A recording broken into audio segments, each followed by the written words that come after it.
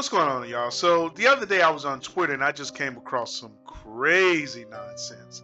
So I was actually looking at Lil Nas X promoting some Satan shoes, and I'm like, what the hell? This nigga is supporting Satan shoes. Are you serious? Are you serious? And it just kind of blew my mind. It blew my mind because I had never seen anything like, well, you see Satan stuff on the internet here and there. You see some lunatic come out talking about, the coming of Satan and all this type of stuff. You see crazy stuff like that from time to time. But I didn't expect it to come from Nas X. Now, for those of you who don't know, Nas X is a rapper, and he's a gay rapper. And, he made his debut in a song called Old Town Country Road or Old Country Road or something like that. So recently he made a video where he comes out and he dies and he's on his way up to heaven. But just before he gets to heaven, he ends up sliding down a pole, going to hell, and then he has sex with the devil. He kills the devil, and then he takes the devil's weave and put it on his head. The weave is like horns or whatever. So I'm like, this dude just done lost his mind. And part of me is like, maybe he's making a statement. And, maybe, this is just some creative artistry. But to be honest with you, it's hard for me to say that because there's a long history of these artists coming out making these demonic songs, or they're making demonic videos. And, word on the street is that, people are saying that every artist who wants to make it big, they have to basically make a video or make a song that's pledging their soul to the devil. They say Snoop did it, and he did it in his song Murder Was a Case That They Gave Me. He dies, and then he goes, a voice spoke to me, and it slowly started saying, bring your lifestyle to me and I'll make it better. Then Snoop goes, how long will I live? The voice says, eternal life and forever. And then Snoop says, and will I be the G that I was? And then the voice says, I'll make your life better than you can imagine or even dreamed of. So relax your soul. Let me take control. Close your eyes, my son. And then he goes, my eyes closed. I mean, when you listen to the actual lyrics, anyone that's conscious, that's listening to the actual lyrics of a song like that, that basically makes hairs crawl up on the back of your neck, right? DMX did it, right? DMX actually has 3 songs where, he hooks up with this cat named Damien who wants him to kill people, so on and so forth. All of this could be a coincidence. Maybe it's in my mind. Who else did it? Bone Thugs and Harmony did it when they made a song called Mo Murder, right? When they're just talking about killing people for no reason. So maybe I'm crazy, or maybe I'm just retarded for believing people when they say that all artists, in order for them to make it big, they have to make a song where they pledge their life to the devil. And here, I think Lil Nas X is no exception, right? So he has a song, Montero, and as I said, he's on his way to heaven. He ends up choosing to go to hell by sliding down a pole. I don't know if it's actual choice, but he slides down a pole, has sex with the devil, and then kills the devil and takes the devil weaved horns, or whatever you want to call it. So now it gets crazier, right? Because everyone knows that artist does this thing, and this is kind of a tradition. I don't know if it's a real satanic thing or not. You guys let me know, comments below, right? But it gets crazier because Nas X comes out and he starts promoting shoes, and this is how I became aware of all this stuff. And first, I want to say Nas X situation is a little different because to me it seems like he has issues with the church, right? And before I even go a little deeper into this, let me just first say I support the LGBT community. I don't have any hate or malice towards the LGBT community. So I just need to get that out there. But I'm also a Christian, not the best Christian.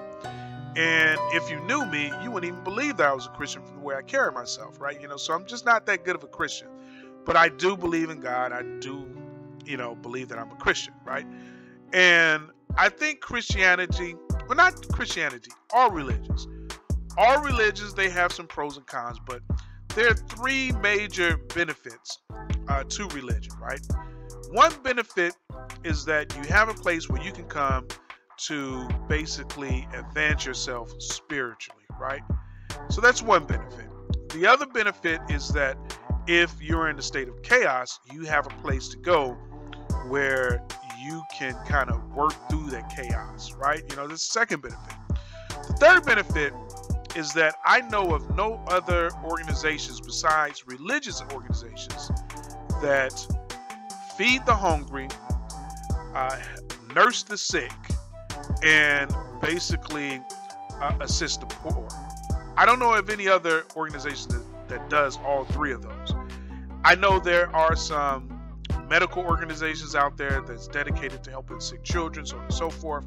But usually those organizations rely on the benevolence of, you know, the public, whom donate more than likely because of their religious beliefs.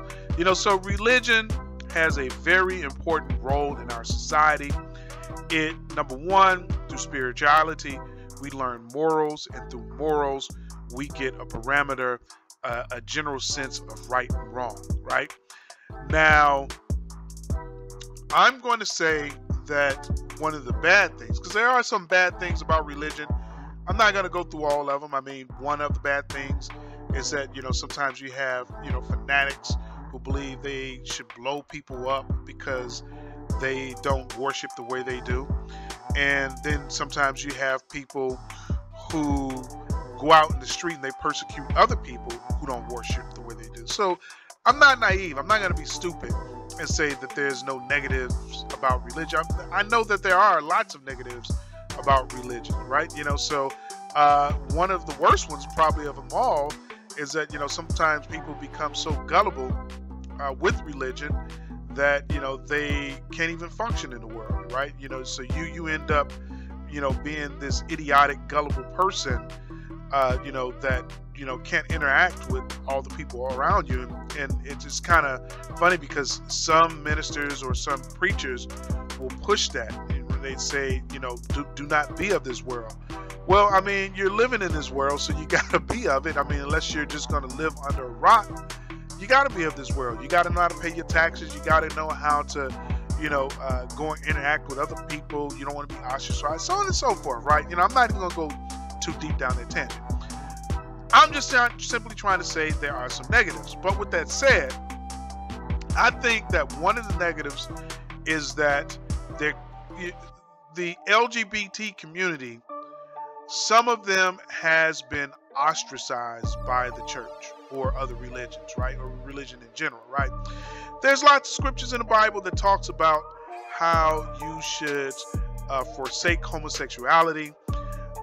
There's lots of scriptures in the Bible that talks about homosexuality from a negative light. And because of this, I can see how some LGBTQ people felt they were not accepted in the church, especially if you have church members actively talking about, you know, forsaking people who are homosexual or so on and so forth, right? So I can imagine for centuries that people in that community have been oppressed, and the church is one of those institutions that oppress them. So there's a lot going on with Lil Nas X, right? I think me personally, and this is just me personally, and I hope that I'm wrong, but I think Lil Nas X could possibly have some deep spiritual issues, right? Or maybe he's happy spiritually and his religion is Satanism. You know, maybe that's just really the case and you just have to see it for what it is, right? You know, because who does that, right? I can see that you're going to make the video because it's a rite of passage and you really don't believe in this stuff, but you're making it because you have to, because you want to get that money. I can see someone being young and naive and doing that, right? But the shoes, you promoting Satan's shoes. Who in the hell promotes Satan's shoes? You know what I mean? Who does that? You didn't see Snoop, after making Murder Was a Case, start going out and promoting Satan hats or Satan shirts. You didn't see DMX do that. You didn't see any of those other artists do that. They just made the little song and then that was it, right? This dude takes it a step further. Now he want to make shoes. Maybe they've upped the ante. Maybe they're saying not only do you have to make a song or a video, you also have to go the extra mile and promote a product. You know, maybe that's the case. Maybe I'm crazy. You guys let me know. Am I crazy? Are people in entertainment making these songs and these videos because it's a satanic rites of passage and they have to accept Satan in their lives in order to get the fame and fortune? Is that what's actually going on? Or do you think it's just some weird tradition that they do, and they've just been doing it and nobody's ever questioned it? Questions and comments below. Let me know what you guys think. But this is a well-known thing. This is a well-known allegation against people in the entertainment, people who've made it big in the entertainment industry, right? So I think Nas X has some deep spiritual issues because he went a step further. He's promoting these shoes. And I think because he's in the LGBT community, it's possible that he's been ostracized, or maybe he hasn't been actively ostracized. Maybe he's been in a situation where, you know, he's been going to church and then he constantly hears these scriptures about homosexuality and how, you know, it's not right. And maybe he's heard church members tell others to denounce it. And maybe he just got fed up with it, and maybe that affected him in the church. I don't know. I'm just speculating, right? None of this stuff that I'm saying is based on any facts. I don't have any evidence of this stuff. I'm just speaking out of the side of my head, right? Now, regardless of whether or not Lil Nas X has some spiritual issues, unfortunately, I think that Lil Nas X and Satan, or Satan and Lil Nas X, is going to rule Nike, right? Why do I say that? So right in front of me, I have before me this lawsuit by Nike Incorporated, and it's against Mischief Products Studio Incorporated. Mischief Products is the company who actually made the Satan shoes, and from my understanding, they also made some Jesus shoes, right? From my understanding is that they just take products off the shelf and then they redesign them and then they just resell them, right? So with that being said, let's get into this lawsuit, right? You know, so we're not going to go through all this. I read the lawsuit. It's a pretty straightforward lawsuit, right? So let's just go ahead and get into it. It goes, Mischief is currently taking orders for shoes it refers to as Satan's shoes, which are customized Nike Air Max 97 shoes that Mischief has materially altered to prominently feature a satanic theme. This was done without Nike's approval or authorization, and Nike is in no way connected with this project. Below is an image of the genuine Nike Air Max 97 next to Mischief customized Satan shoe, right? The material alterations include, we're not going to read that because we can just see, you know, so here is the shoes that Nike would typically sell. And this is what Mischief is basically doing, right? You know, so there's supposedly a drop of human blood. There's a scripture quote, Luke 10:18, and then there is a 6/666, meaning this is the sixth pair of 666 shoes that are to be made, right?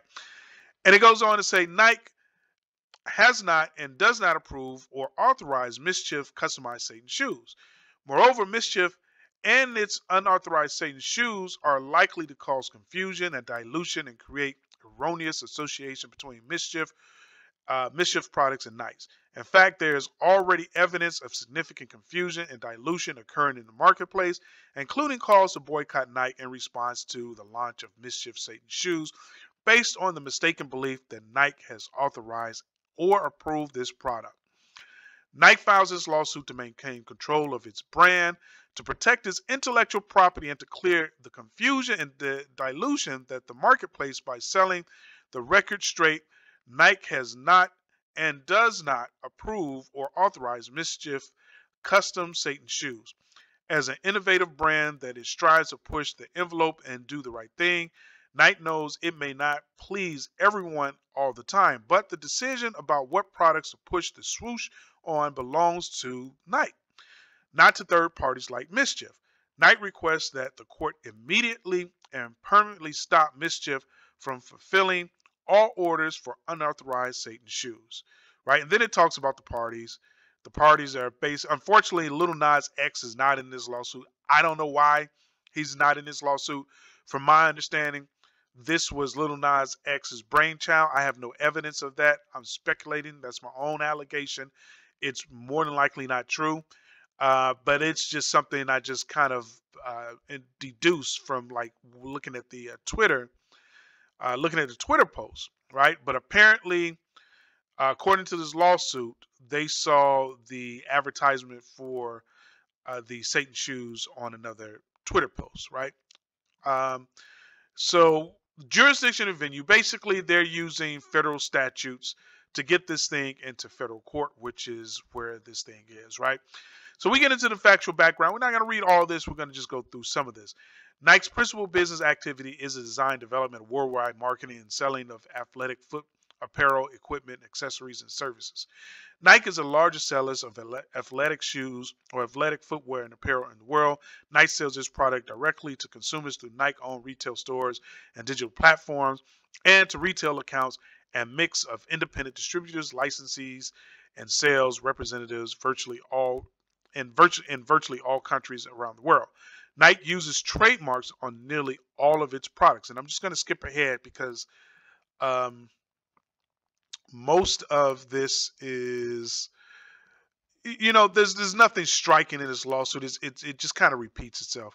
So the U.S. Court of Appeals for the Ninth Circuit has referenced the Nike swoosh design as an example of a famous trademark that assume an exalted status. Consumers sometimes buy the products being marks such as the Nike swoosh for the appeal of the mark itself without regard to whether it signifies the origin or sponsorship of the product, right? So you're buying, they're saying you're buying Nikes because they're Nike. You don't really care where the Nikes came from. You don't care, where the quality of the shoes. You're not looking at all that. You just buying it because it's Nike, right? So let me scroll down. They talk about the actual trademark of Nike and how the trademark was registered in 1972. And the last trademark of Nike was August 11, 2020. Retail stores, services, online retail stores, service featuring apparel, footwear, sporting goods, and equipment in sports and fitness, and products and accessories. And then they talk about how they trademarked the symbol, the Nike swoosh, which was originally done in 1974, but you can see it's actually changed a little bit from 1974 to 1984 and 85. And they actually trademark the footwear. And this new trademark of Nike was done in 1985.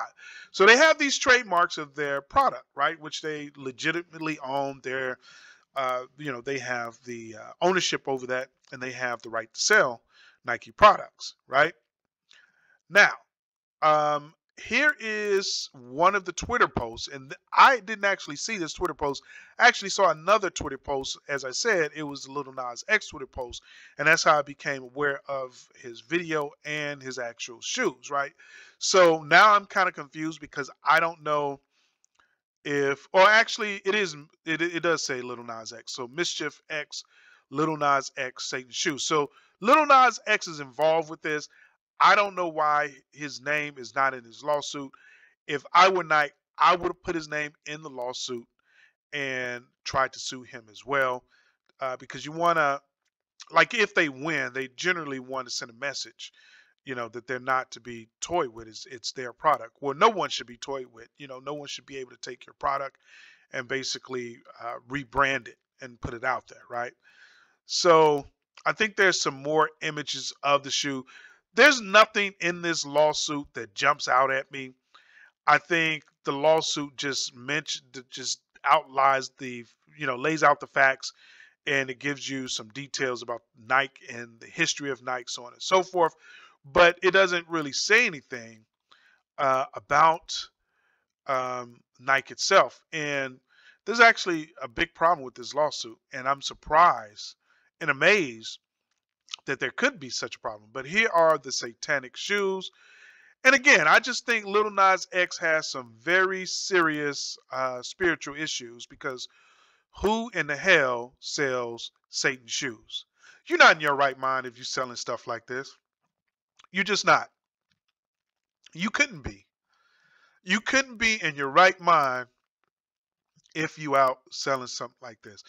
Uh, you know, yeah, I mean, I'm just going to leave it right there. And you can see it has the 5-pointed star, the pentagram, or the symbol of Baphomet, as they say. Um, the horns, the ears, and then the mouth or the beak or whatever.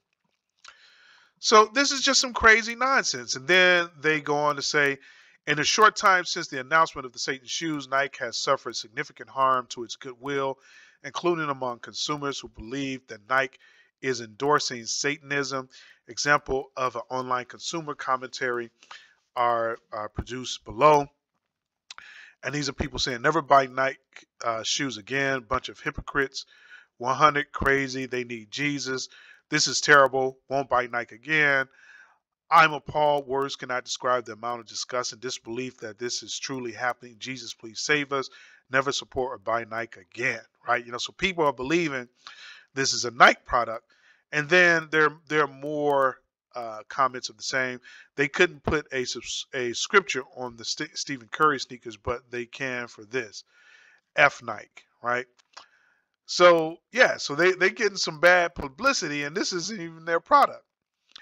As shown below, mischief is deceiving consumers into believing that Nike manufactures or approves of Satan shoes, and consumers believe that Satan shoes are genuine Nike products, is causing consumers to never want to purchase any Nike products in the future, right? So they're essentially destroying the brand. So basically, the counts are: count 1, trademark infringement in violation of 15 USC 1114. I'm not going to read it because it doesn't really say anything that jumps out, right? It doesn't say, it's just a lot of mumbo jumbo, basically. The titles are more telling than what's actually in the paragraphs. That's what I'm trying to say. Count 2, false designation of origin, unfair competition in violation of 15 USC 1125A. Count 3, trademark dilution in violation of 15 USC 1125C. And count 4, common law trademark infringement and unfair competition.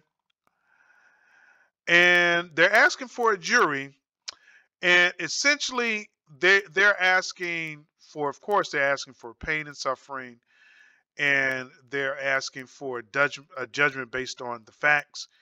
They're asking that mischief stop, of course, making these damn shoes, and they're asking that they turn over any and all material associated with these shoes so that Nike can destroy it, right? So there's nothing outrageous or nothing that stands out in the prayer for relief. Now, here's the problem. Here is the problem with this lawsuit. And unfortunately, I have to say that Satan and Lil Nas X is going to rule. They're going to rule over Nike. That's my own opinion, and you guys let me know what you think. The first thing I noticed is that they didn't give any case law. And when I say they didn't give any case law, they didn't give any case law that basically says that mischief cannot do this. They provided case law, and that case law basically says that Nike is known for its trademark. Okay, fine. They provided that case law, but they didn't provide any case law to say that one entity cannot take the product from another entity and alter it and sell it as that the purchasing entity sees fit, right? Or they didn't show any case law to say that you can't purchase something and then sell it. So The case law that they provided is the U.S. Court of Appeals and Ninth Circuit has referenced the Nike swoosh design as an example of a famous trademark that it has assumed an exalted status. Consumers sometimes buy products bearing marks such as the Nike swoosh for the appeal of the mark itself, without regard to whether it signifies the origin or sponsorship of the product, right? That's the case law that they provided, but that case law does not provide the judge with any ammunition to say that mischief has done something they can't do. Now, of course, I think what mischief is doing is immoral, and I think they need to stop. But again, I think that Satan and mischief is going to rule. And the reason I say that is because they have something that's called the first sale doctrine, right? So I'm going to switch gears and I'm going to go over to Title 17 of the United States Statutes and Codes. Title 17 covers copyrights.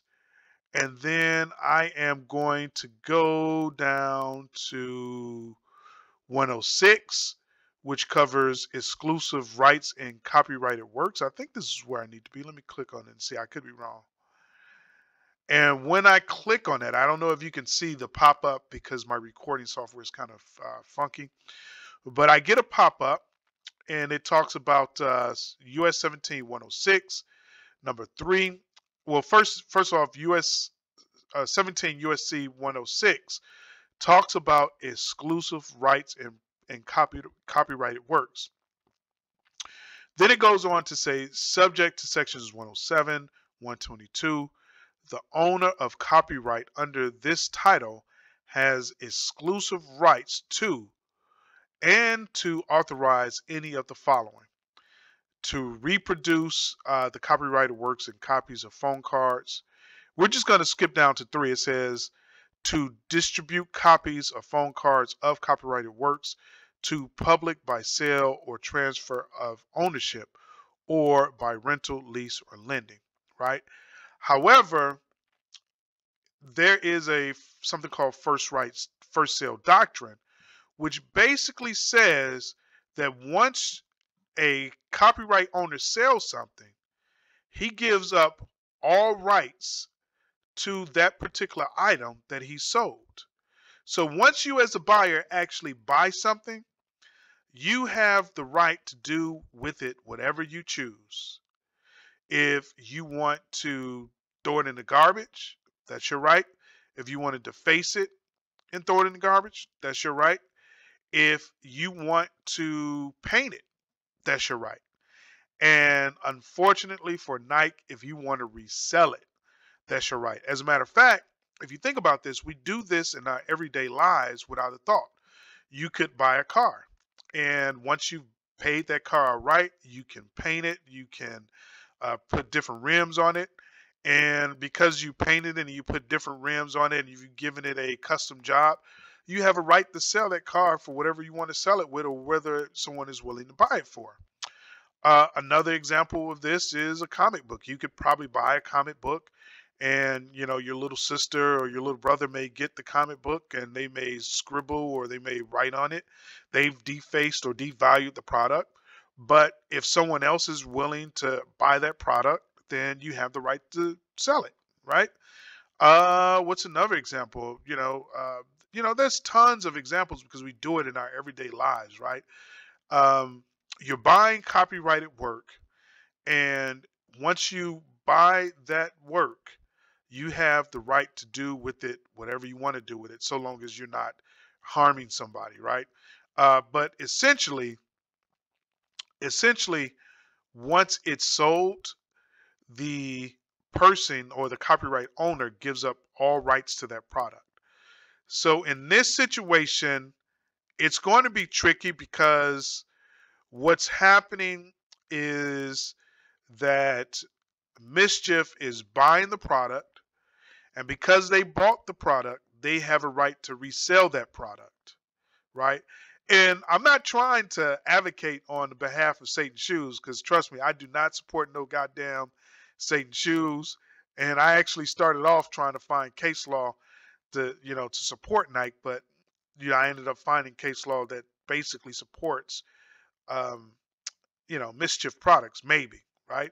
So Mischief has purchased the shoes, and because they've purchased the shoes, they have a right to sell the shoes. Now, because they purchased it and they have the right to sell it, I believe they also have the right to repurpose it, right? Or redesign it. Because at that point, they own the actual product. So the problem that's happening here is that they are destroying the Nike brand.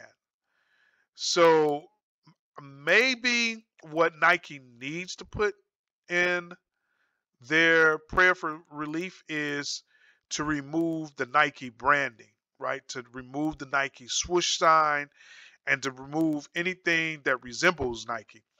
Because I think Nike may win for copyright infringement, in the sense that they're displaying Nike products as if Nike is making these products. They're making it look as if Nike is making these products when they're clearly not making these products. So they may win from that perspective. They may win from that perspective, but I think after it's all said and done, I think Mischief is probably going to come out on top. I think after it's all said and done, unfortunately, Satan and Lil Nas X is probably going to rule in this situation. You guys, let me know what you think. Comments below. Uh, have you found anything to say that Mischief cannot do this by law? Share that with me. For the most part, this is what I found, and it looks like Nike doesn't have a chance in hell. No pun intended. But let's see what happens. Again, I'm not a lawyer. I'm just some guy on the internet reading legal documents. So everything that I say is, coming from a layman's line of thinking. So I would love somebody to check me up on this, right? Prove me that I'm wrong, right? Yeah, so that's it for this video. Please like, share, and subscribe. Questions and comments below. I'm really interested to hear what the general public thinks about this.